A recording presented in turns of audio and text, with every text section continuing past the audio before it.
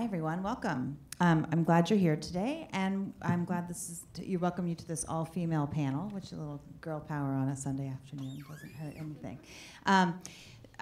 First of all, we're just going to go through each of the films and show you a little clip and just introduce the characters as we will come to discuss later. So we're going to start first with Care to Laugh, and this is director Julie Getz. So Julie, why don't you just tell us first how you came to find Jesus? I know you live on the East Coast, and he is a comic from Long Beach. How did that happen? Sure, we're going to keep introductions brief, right? This first intro? Yeah, why don't you brief? Yeah, you can introduce. Sure, so first of all, thanks everyone for coming out today. So we first met Jesus in December 2016. So for you guys to know, I'm the director of Care to Laugh, this film, but I'm also the director of development for AARP Studios. I'm in charge of TV, film, and podcasts. And in December 2016, the organization ran a study on what do caregivers, which is a core topic that we are committed to raising awareness of, what do they need most? And it was time and laughter. So we decided a 4-wall event at the Hollywood Improv in Los Angeles. We invited all caregivers, and then we lined it up with headliner Jim Brewer from Saturday Night Live, and we brought in some opening comics, preferably ones that had their material was about family. And we met Jesus that night, again, as an opening comic, and opening act, sorry. And we fell in love with him immediately. He's just this extraordinary human being. Fast forward 4 months, we decided to replicate what we had just done in Los Angeles to New York, and we call him up, and I said, Jesus, we want you to come out to New York and do this again. And he was like, look, you guys, my dad's really sick. I'm at this fork in the road in my life where I can't do auditions. I'm scaling back on my comedy, going on, and I'm picking up more of the family's business, which is cutting grass. And we looked at that as this is a story, and we asked if we could follow him and share his story, and he had never done this before. His parents had never done anything like this before, and so for 12 months we followed him, and what you'll see on Wednesday at 5:15 here is the movie. What happened? That was a long intro. I'm sorry. That was fine. That was great. Next, we have Sabrina Gordon, and she is the producer of Quest, which was a film that made a big splash last year. And we're going to show a clip to start, and then Sabrina will introduce herself. Hi, welcome. Hi. What do you want? What part of the introduction? I think maybe just tell us a little bit about you and your involvement with the film, and how you brought you to this sure. point. Okay. Yeah. All right. Because there's so much I could talk about already. So, so my name is Sabrina Schmidt Gordon. I'm the producer of the film. The way I came to it, let me start by saying that the film was shot for over 10 years. And it began actually as a photography project. It wasn't even going to be a film. And it's made by the director's Jonathan Olszewski, who's a first-time filmmaker. And long story short, he was looking for someone to help him make the film because he hadn't made a film before. And a mutual filmmaker friend of ours introduced us. And I don't know how much we're going to talk about it later, but I had some questions and reservations, frankly, about getting involved. And long story short, we worked those out, and that's how we ended up working together. I came in maybe a few years before we finished filming, and the film's arc is sort of from the first election of Barack Obama through the ascendancy of Donald Trump in 2016. We weren't sure how we were going to end the film, but as we were filming in 2016, we're like, I think this is feels where like an end. Yeah. So that's the short version. Great, thank you. I love how diverse these films are. It's a terrific panel, and these are my favorite kinds of movies too. Okay, next we have Karen Winter, and her film Exit, as we mentioned, is going to premiere or screen here 15 minutes after this panel. And the first two of you are not in your films, but the second two, Sabrina and Ashley, have both chosen to be in your films, and we'll talk about that afterwards as well. I'm sorry, Karen and Ashley. So this is Karen Winter, and this is Exit. So Karen is joining us from Norway, and she has, the film goes into a much different story about her own background, but I'll let you introduce yourself and tell us a little bit about how you came to make Exit. Hi, thank you everybody for coming. I wanted to make a film about former extremists and how they managed to leave, because there was a lot of discussion at the time around 2013 about radicalization and why people join extremist movements. And for me, as a filmmaker and also as a person who has some experience from my teenage years with extremist groups, I thought, I mean, why is there not more discussion about the reasons why people leave? Like, what is it that can make people have a complete change in their life? So, and I really wanted to find, having a character from the US, and I really wanted to have a female former, because I think that we haven't really heard that many stories about, you know, women who were very violent and very extreme, and to hear their stories about how they managed to leave that movement. So I started looking at it, and then I came across this clip on YouTube of Angela just talking about her background, and I immediately felt that there was something about her that I just knew that she could be really powerful voice in the film. And so I just, I mean, in Europe, I really struggled to find people who would agree to be in front of the camera. And so I don't know if this is a cultural difference, but with Angela, I found her on Facebook and sent her a message and explained what the film was about, and she just said, "Sure, I'll do that. Yeah, that sounds interesting." So, yeah, so we immediately made a connection. That might be a whole different conversation about why Americans are. Sure, I'll be on the screen. Great, thank you. And this is Ashley York, and she's the director of Hillbilly. And she's going to show you a little bit about, we'll look at her clip, but she went back to her hometown in Kentucky to kind of explore the differences that she was seeing within the American public. Is that good? Okay, and this is Hillbilly. Ashley? Oh, well, thanks everybody for being here. So Hillbilly is a film that I think it was meant for me to make this film. I have memories going back to being 7 and 8 years old and seeing rural folks and Appalachian people specifically being featured in popular media, specifically the news, like those primetime news channels. So, you know, it's something that has been part of my life for as long as I can remember, and something that I, you know, have worked so hard to separate myself from. And I think it's inspired my career in media making, and I teach also at USC. So this film came to be, we started making it 5 years ago, and the intention was to examine media portrayals of Appalachia and mountain people and the rural experience with the intention of expanding cultural understanding. So that was the beginning of a very long journey where we got to intersect with so many incredible people. I mean, my heroes like Bell Hooks and Frank X. Walker and Silas House and my grandmother Shelby are all featured in this film. I am also in the film. There's a little brief clip of me in front of that coal pile, but that was certainly not my intention to be a subject in the film. It just was something that evolved as time went on in the making of the movie.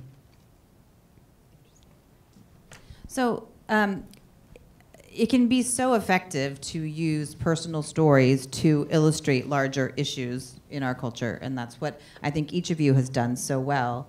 Can you talk about what your goal was when you started and how it changed? I mean, some of you, your movie was over 10 years of time and 5 years of time, and I don't know how long the other two of you. Yours was quite quick, I think, Julie, right? One year you filmed with him. So Julie's talked a little bit already about how this movie came about in order to, you wanted to illustrate certain issues. Can you tell us about how you think that works in film, where you take what's an ordinary person and elevate them? How do you make them into a character, into a movie star, without, how do you do that? How do you make them comfortable with the camera? How do you make them happy to tell their story and share it with you, but also with your other potential goals in mind? Mm-hmm. Well, I'll say right off the bat that I feel like we got really, really lucky with meeting Jesus. He is just, kind of we were talking about earlier, he's a likable person, and he's an extraordinary person. He's a millennial, he's an only child, and he's caring for his aging parents. And he he just has grit, and he never takes his foot off the accelerator while he's trying to pursue this career in stand-up comedy, which is incredibly hard, incredibly difficult. It's late nights, while coming back home and taking his parents to the doctors, to picking up pills at the the pharmacy. It's like it's just always continuous with him. How to get him and his parents to open up to the cameras? Obviously, as a filmmaker, it's trust, right? It's breaking it down, and you become really close, and you become friends. And if you ask Jesus that same question, he always says, like, we became members of his family over the years, over the year. And I think that's vital. And it's about creating space for physical space, the spirit, the mental and physical space of being able to allow us to film, and for him to be to open up and be vulnerable, right? Because they're being incredibly vulnerable in our film and showing us, which you guys haven't seen yet. But and you see those moments.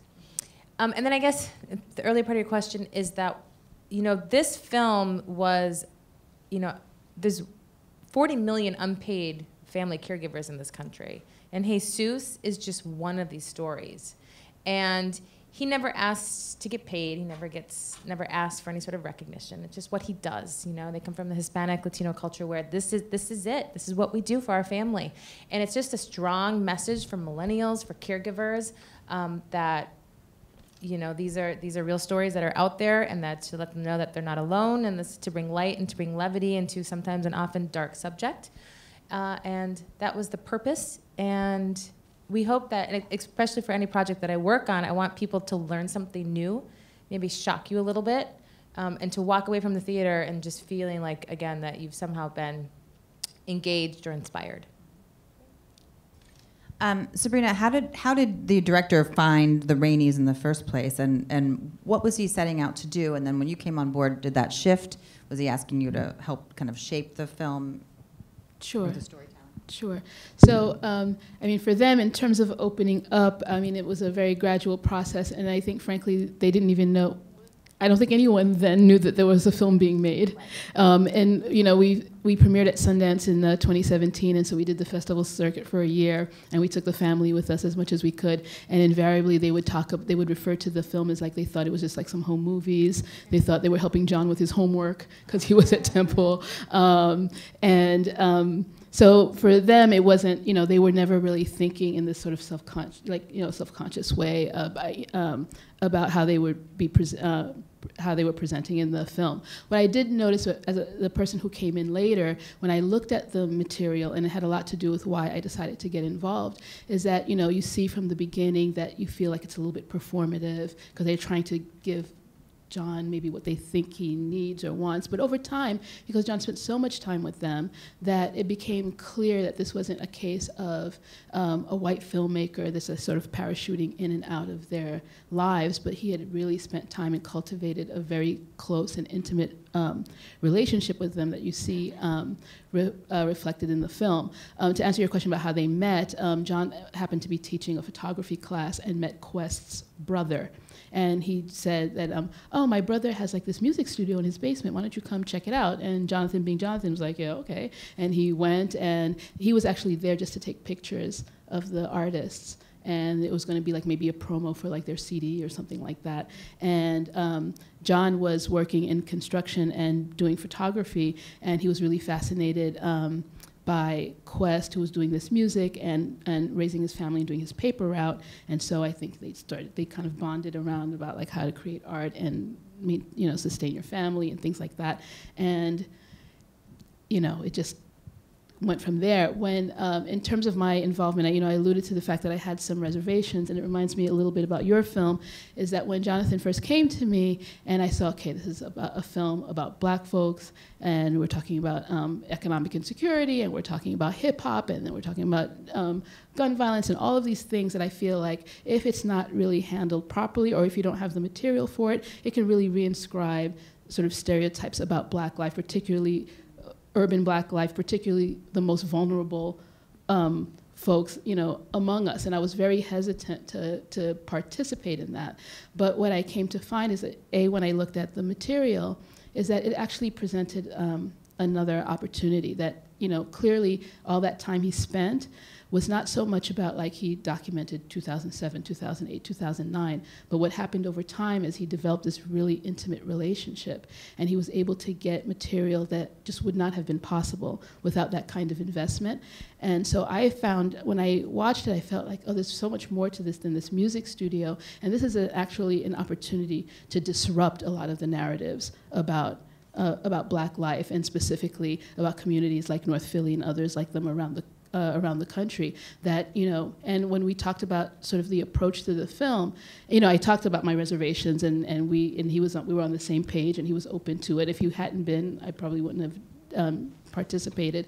But I said what we have to do is we really have to, people are going to come to this story thinking that they know who these people are, that they know what this story is, that they know, you know, because they've, you know, their only interaction with it is largely like news and whatever you see on TV. So we have to be mindful that we are constantly, like we're, you know, it's truth to power, like we're telling, you know, the story as it is, but we're constantly disrupting what you think this community is about, what this family is about, how people navigate the challenges that they face in their lives is about. So that was like my sort of, I was very transparent about like, this is an opportunity to have a different kind of conversation, and a way in which to change conversations around gun violence, around poverty, around all of these things. Yeah, so that's how I came to it. And really, the microcosm of their story just opened up into so many issues. Over when you spend 10 years with a family, things emerge, and it was really beautifully done, I thought. Right. No, thank you. And I would say too, in terms of like, you know, we've been you know, the film premiered, as I said, at Sundance. We did a theatrical run at the end of about a year ago, almost to the day, and then we premiered on POV in June on Father's Day, which was really nice that they gave us the opening.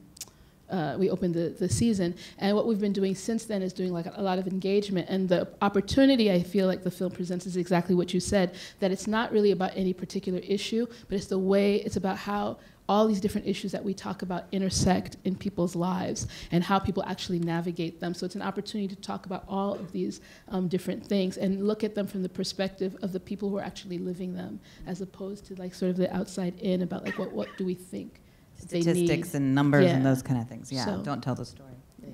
Thanks. Karen, why don't you tell a little bit about, you already kind of explained your own experience, but then you went around and you interviewed these kind of seminal figures in the, what you call the formers community. Can you talk about what that was like? Because in some cases, your subjects were in hiding or were in kind of dangerous positions. Can you talk about what that was like for you? Yeah, we had to, I mean, my cinematographer and I, we were laughing because it's like, okay, so what can we actually shoot? How do we shoot this film? Because we're dealing with people who, for security reasons, they would agree to be in the film and be interviewed, but there's like, as long as you don't show where I live, my family, my workplace, or anything that can, you know, reveal to people information about me that could, you know, put me in danger. So you're like, okay, so what's left? So we, and of course, it's very important to build trust. And I remember during research, I visited the Exit Sweden and their office in Stockholm. And one of the social workers there told me very early on that in her experience, a lot of former extremists have been to prison and have had that mentality, and that they have this like very black and white thinking even after they leave. And she said, like, if you give a promise, then you have to keep your promise. Like, if you break a promise, then they will never trust you again. Like, even the little details, like if you agree to meet, like make sure that you never promise anything that you don't know for sure that you can keep. So I always kept that in mind, and I told them from the very beginning that, I mean, I'm making a film, and of course I want people to see that there's a way out of extremism and show them this topic from a different perspective, and I'm not interested in revealing anything about you that can put you in danger, and I don't want you to give me information about former friends that you had or specific groups or anything like that. I just want to get into the personal motivation, the personal experience, and see if there's a pattern between these, you know, people with different backgrounds. And so I think that helped people to ease up a little bit. But we had to do all kinds of things like, you know, renting Airbnb apartments and do the interviews there. And like, we will film something that's kind of representative of the type of place that person might live, but it's not in the neighborhood where that person live, because most of the time I didn't really know where they lived. So, were you able? Did you meet with any resistance? Were there interviews that you couldn't secure because they weren't willing, or they weren't able to? Well, I met with lots of people during research that had really interesting, powerful stories, but they just weren't comfortable being in front of a camera and exposing themselves in that way. And I had one female performer that I really wanted to have in the film, but she kept going back and forth. I had this like ambivalence in her. So at some point I just had to tell her that, look, I mean, if you're not sure, then I think it's better that you don't do it, because it will just be, you know, very difficult if all of a sudden you decide after we cut the film or something that, you know, it's just going to be too difficult. And there was one at early development stage. We had a really powerful interview with the former, and then he pulled out. And I mean, if you tried financing a film, it's like, you know, you just lost the best, the strongest character. And I mean, that feeling, we're like, okay, let's just keep going. And then we found, you know, other stories that were just as powerful or more powerful. So you just have to keep believing in what you're doing. But it was quite a long journey. I know documentary filmmakers live for those kind of happy accidents, right? You try to trust the process. Great, thanks. Ashley, why don't you? This is interesting that you said that you didn't set out to be in your film. So maybe tell us a little bit about how you came to be in your film. Right. Or whatever you would like to talk about. Right. Well, when we started making this film, you know, as I said, it was an exploration of media representations of Appalachia and Appalachian American people going back to the late 1800s. So we did a lot of archival research. I spent a ton of time looking at media clips, gathering media clips. And then we essentially built this whole movie that showed the progression of all of these media representations over a 100-year period. And it was just so difficult to sit with that movie, to watch that movie, to see these stereotypes be perpetuated, if you will, over and over and over again, decade after decade.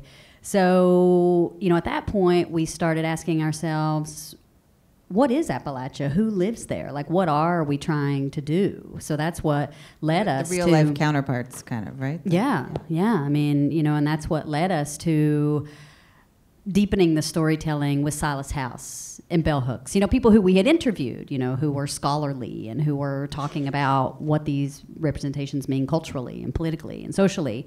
And then when we decided to take that a step deeper, that's when the movie really opened up, you know, and we got to spend time, you know, hanging out with people in their lives, you know, making, whether that's like making pinto beans or like writing their work or performing at a rock concert. And, you know, it just really expanded the perspective of the film and led us to the Afro-Latino Poets group, which is a group of African-American poets, which was founded by Frank X. Walker, and we were invited in to film a scene with them. We filmed with some young Fabulachans, which is this queer-identified group of folks who play music and write poems and, you know, do all sorts of fun things. We filmed with this group of young filmmakers at the Appalachian Media Institute throughout a summer when they were making social issue films. The one that we feature in the film is about Black Lives Matter. So, you know, it was really invigorating to be able to elevate these stories and to really subvert these stereotypes that were really inspiring us to make this film. So, and then my own appearance in the film came in the next phase when we had all of these great elements and all of these cinema verite portraits and all of these really incredible scholars who were, you know, thinking about these issues in such complex and nuanced ways, but there was no narrative through line that was holding it all together. So that's where I came in. And, you know, very reluctantly, I mean, to this day, you know, it's still a process of, you know, watching the film and accepting myself as a subject in it. I mean, that is not who I am as a person. Like, oh, let me make a movie and put myself in it. Like, that is just not, you know, what I wanted to do. You know, but for the purposes of the storytelling and, you know, deepening the narrative and trying to put a personal perspective to a very complicated topic, you know, I was willing to do it. And the election, the 2016 presidential election, also happened during the making of the film. And, you know, that started to surface while we were filming with the young filmmakers. And I started asking people, you know, about the election. And, you know, of course, I thought the end of this movie was going to be us all square dancing, you know, me and Bell Hooks and Silas House and Hillary Clinton's the 45th president of the United States. And, you know, like, that's what I thought the ending was. And I, you know, of course, couldn't have been more incorrect about, you know, what ultimately happened. But the... you know, we decided to put my family in the film as part of the election coverage, and that just organically put me in some of the scenes. And when we showed that to people, and when we started having some work in progress screenings, people were just really moved by the fact that, you know, I grew up in this place, this very rural place. I've lived in Los Angeles for 16 years and, you know, have a deep understanding and appreciation of both of those worlds, the rural and the urban. So, you know, there's a lot in the movie. In the movie. I watched it 4 days ago or so, and I've been talking about Grandma Shelby ever since. Granny Shelby, yeah. Granny Shelby. She has fans all over this country. Great. I think we're going to go into Q&A in just a few minutes, but I have some questions that I came up with. I loved, Julie, the part, there's a line at the end of your film that says, it's on the screen, that says that no matter who you are, at some point in your life, you will be a caregiver or need care, right? Need one, right? What do you want audience to take away from your film? Is that it? I mean, is that the message, or how do you hope this movie plays out and with audiences? Sure. Well, kind of what I was saying earlier is that after you watch the film, that you've learned something, that that hopefully we've somehow changed or shifted your perception of what a caregiver looks like or what he or she does. And that, you know, Jesus, again, is one of 40 million stories that are out there in our country. And again, if you may be a caregiver yourself right now, or you may know of somebody, and hopefully you understand what goes into it, and you would maybe pick up the phone or help them out a little bit, because ultimately you will be in those shoes. You will either be cared for or be taking care of somebody. So, and again, you know, working for AARP, the country's largest nonprofit, nonpartisan organization, it's one of the reasons why we made this film was to change the conversation on, you know, getting out there and creating content for caregiving and caregivers. You know, a lot of people don't know, oh, AARP, you guys are an insurance company, or you guys are, no, we are a huge organization with lots of issues that we care about and looking to raise awareness on. So, and caregiving is one of those. And I mean, Jesus couldn't have been again, we got lucky. He's just an incredible human being, and he allowed us into his lives, and we hope that that people are inspired. Sabrina, your film's been out in the world, as you said, for a while, and it's been on POV. Where can people see it now? And also, what has the response been from audiences, and what kinds of impact do you think the film has had? Yeah, so it's available on iTunes. And you can get it for schools and organizations, and you can go to our website. It's quest-documentary.com, and we have all that information about how you can access the film. In terms of how the audiences have responded, I mean, as you can imagine, you know, everyone falls in love with the family, and it's very interesting that, you know, sometimes, you know, when we're on the festival circuit, we were showing the film mostly to frankly, like white audiences, and frankly, privileged white audiences who have the luxury to go to Sundance and spend 2 weeks there, and all these other festivals. And of course, you know, they respond very, you know, warmly to them. They want to do something to help the family or help the community. And one of the things that folks would say to me often is, oh, you have to show this to more white people, as if, to suggest that basically, like, white folks will get a better and more maybe nuanced understanding of folks that maybe they've only interacted with, again, like through sort of like the evening news or whatever, like reductive narrative that they've been exposed to. And that's all well and good, but I thought it was interesting too that for me, that while that's obviously part of what you're doing when you're, sort of like disrupting narratives, but for me, I felt like this is an opportunity to do a couple of things, and one of them is, as a woman of color, and always having like this dissonance, like for myself, like there's how I understand myself to be, and there's sort of like the portrayal of people that look like me that always had a certain kind of dissonance, and I was like, what can I do to sort of like close that gap in some way and make a film that black folks will see, whether they have a background similar to the Rainey's or they're upper middle class or whatever. Like my background is not, I'm like first generation. I have a very different experience than they do. But like when we watch it, regardless of that, like I see these folks and I'm like, I recognize them. Like I know who they are, as opposed to what we often feel is like, well, that's not, I don't, it just doesn't seem to kind of fit, and you just kind of always have to accept this certain level of dissonance, and you just take that for granted that that's just how it's going to be. I think in terms of like the impact, I mean, there's a couple of things. One of them is what I just described, and I used to make this joke with Jonathan. I was like, look, I have to get this right because no one's coming after you. Black folks aren't coming after you if this is wrong. So there would be things where like I would feel very strongly that we have to frame them in certain ways and have the story unfold in certain ways, because you have to keep remembering that people are coming to this with the images are loaded. It's just too low. The issues are too loaded for us to just take for granted that like people are just going to fall in love and appreciate their humanity and all of these different kinds of things. And so we even had like a different cut at one point that I felt like we're not like framing this in a way that people can really engage. Okay, I thought someone was talking to me.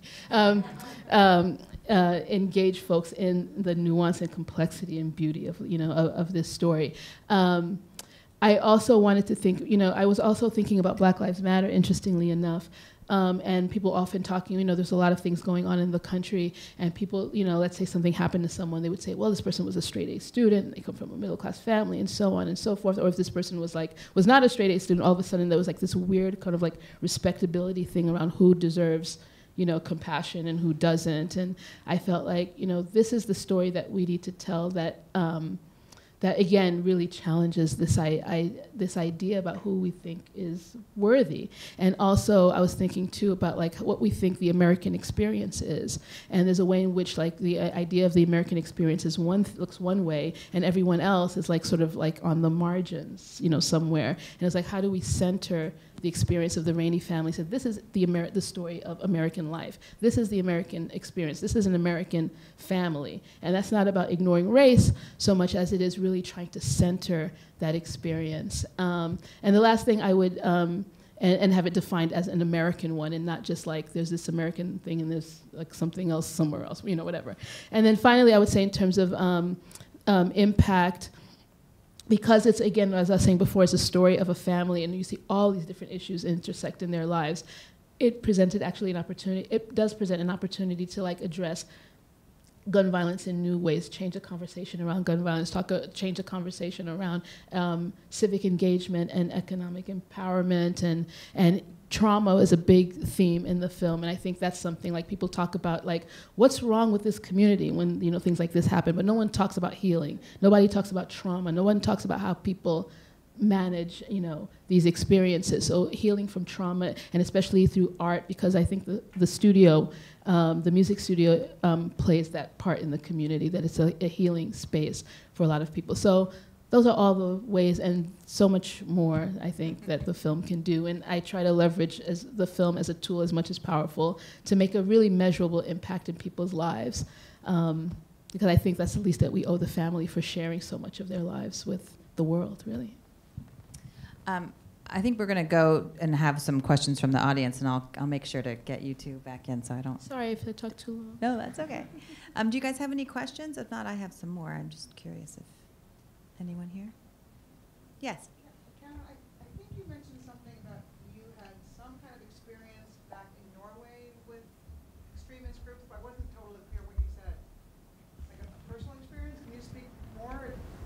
Did you all hear that? Yeah. Everyone here? Okay. Repeat it. Yeah, she's asking about Karen's own personal experience with radical extremism, which she mentioned, and we'll have her go into it a little more. Yeah, I joined the radical left-wing movement when I was 15, and then I was moved into the far-right movement, and was there for a little while, and then left when I was 17. So that was back in '96. So now you know how old I am. Yeah, so it was a very intense and short period of my life, but yeah, it had quite big consequences. And it's something that I've been thinking about a lot. Like, why did all that happen, and why did I? And of course, that is a very important reason why I'm interested in finding out what is it that can make people in those kind of movements change. Because, yeah, I think that's interesting that some people can change. And we're hopeful that people in lots of different areas could see the film in terms of government needs, social worker needs, psychological needs, right? I mean, it would be interesting to see what kind of impact this film could have.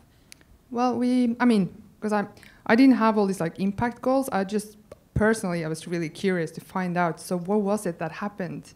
But then, because I think I'm much better at asking questions and exploring something that I feel passionate about than thinking about all those kind of goals. But then, of course, working with my producer and applying for funding, then we had to make all these impact strategies and things like that. And then we started thinking about more how can we use the film.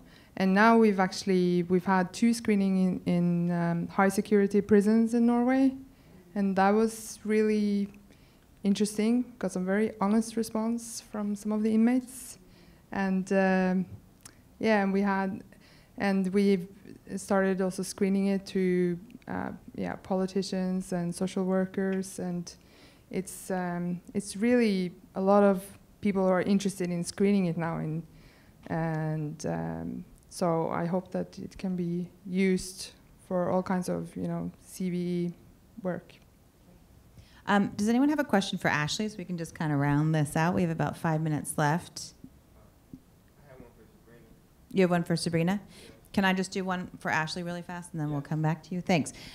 So Ashley, one thing that you talked about was you really have this powerful comparison between the way that films are that the hillbilly Appalachian people are portrayed in media versus what they're really like. And one of the lines that really struck me was when you talked about Barbara Koppel's film Harlan County, USA, and how that was a major influence for you because it was the first time that you can tell. Why don't you tell how that influenced you?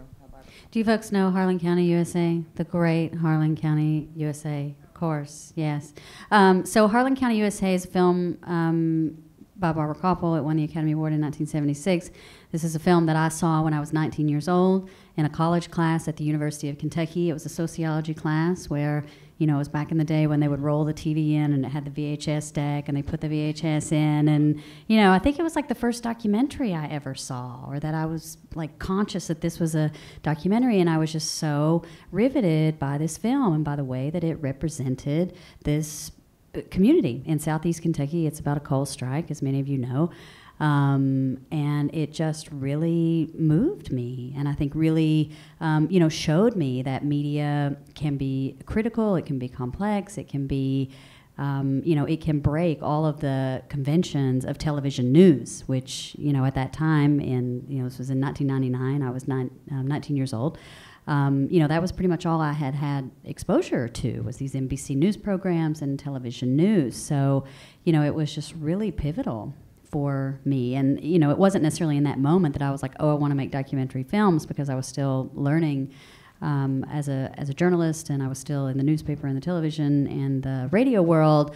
But it did catapult me for sure into an interest in a more cinematic exploration of journalism. And then ultimately cinema school. That's why I moved to Los Angeles, was to go to USC and to do a master's in the School of Cinematic Arts. All due to Barbara Koppel. All due to the great Barbara Koppel. I mean, can we just recognize the great Barbara Koppel for one moment? He's my hero. I actually saw her at the opening night party the other night, and I'd watched her film, and I told her that was Oh, in, did in you? there. Yeah. Thanks. Yeah, that's right. So why don't you just go down? We'll come back to your question for Sabrina. I just want to make sure everyone gets to say when their films are screening here, if applicable. So why don't you start, Ashley? Tell us when Hillbilly. When. We screen tomorrow night at IFC 2 at 7:45. Yeah, we're screening just right out this panel, so it's Wander on over. Yeah. Yeah, so you just have time for a quick break and then just go to the screening. 5 o'clock. Yep. You can see my film on iTunes or go to our website and get in touch with us. Arrange a community screening. Yes, exactly. Yes. Yeah. Okay. And Care to Laugh screens on Wednesday at 5:15 here, and then on Thursday at 12:45 at IFC. Great. Do we have time for one? We have time for. Okay. Great. So. I can't really see you, but you had a question for Sabrina. Yeah.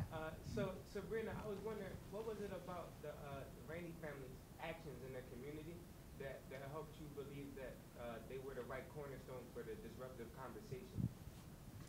It was what about the Raineys in their community that helped you think they were the right disruptive force for a conversation in the community? I mean, I think it was a couple of things. In terms of like who they are, and the subject of this the heading of this the name of this panel is like ordinary subjects, extraordinary people.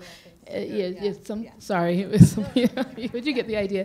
And I think that they embody both of those things is really what I thought made. When I was watching the material again, I said, this is like the story that can really change conversations around a lot of things, because on one hand, they are really like an ordinary family. I love the scene, for example, where PJ and Quest is walking his daughter to school, and they're talking about the election, and then she sort of segues into like trying to negotiate bargain around her curfew, and you see the minute she starts to sort of angle like to get her curfew like sort of change, her father's kind of rolling his eyes or whatever, and I'm like, that's something that's just so like typical parent adolescent moment that happens so organically there. But at the same time, I mean, it takes really, I think, extraordinary people to be so committed to their community in the way that they are. This is not in the film, but Quest told me a story that I think a rec center had closed in North Philly around the time that he opened up his doors, and he just saw that kids were hanging out on the street corners again, and he just opened his doors and said, they were all interested in rap music and stuff like that, and he said, well, I have a studio, come, I'll record you, and so on, and that's how that space became like a community, an unofficial community space. And there was something else I wanted to say about that space that I don't know how much. Have people seen the film? Have many of you? So a lot of people see the film. I don't want to ruin anything for anyone who's still gonna like see the film.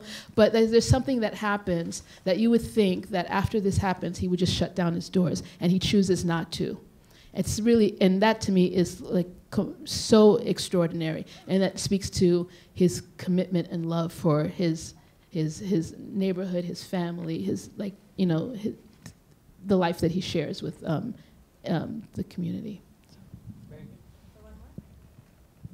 Anyone else have any questions? Yes. Yeah, thank you. I love all of the projects and the films, and I love Quest. I wonder, I love the topic because it's ordinary Americans, and I was wondering, even though I find ordinary Americans fascinating and I want to see documentaries about them, it feels to me like in the landscape that there's so many documentaries about famous people, and I was wondering what can you say about the reception of the landscape to films about people who aren't famous? The question is just about how films about ordinary Americans are received in contrast to a lot of the bigger biopics that have about famous people. With respect to distribution. With respect to distribution, yeah. I don't know. I mean, it's been more of a challenge for sure. I mean, my first film is Tig, which is about Tig Notaro, and that's a film that we premiered at Sundance in 2015. And right after the premiere, Lisa Nishimura walked up and gave me her card and said, I want your movie. We have not had the same response for Hillbilly, although we do have a distributor, but it's a much different sort of response. So I think that, it's definitely a different experience from my point of view. I can speak a little bit about that. I think, one of the things with this film is I thought because, it is so, the narrative is just so strong and it was received so well. It was very critically acclaimed. It's a New York Times Critics Pick. It was a Rolling Stones Top 10. We got really, really great reviews. And everywhere we showed it, people loved the film. But distribution was really a challenge. It was as if it couldn't fit in any sort of box because it's not a film about gun violence. It's not a film about being poor. It's not enough. It just didn't seem to fit any easy box. So it was, and there are no famous people in it. So that was actually quite a challenge. That I felt oh, this is going to be a breeze. Everyone loves the film. It's we're going to be beating off offers or whatever. And that didn't happen at all. So. Julie, with your film making, with AARP making it, does it, this has to be the last question, sorry, but do you have your own built-in distribution with that, or you're still looking for external distribution as well? Okay, just checking. We are just on the start of our journey right now. Our world premiere was at Heartland on October 21st. Then we were at Austin and Chicago last weekend. Now we're in New York next week, this week. But as far as distribution, no, we're hoping to go wide in 2019, but there's no plans. Nothing yet, so. Well, I want to thank you all for making these extraordinary movies about these not ordinary subjects, but thank you so much. And we hope you'll all go and see their films. Thanks.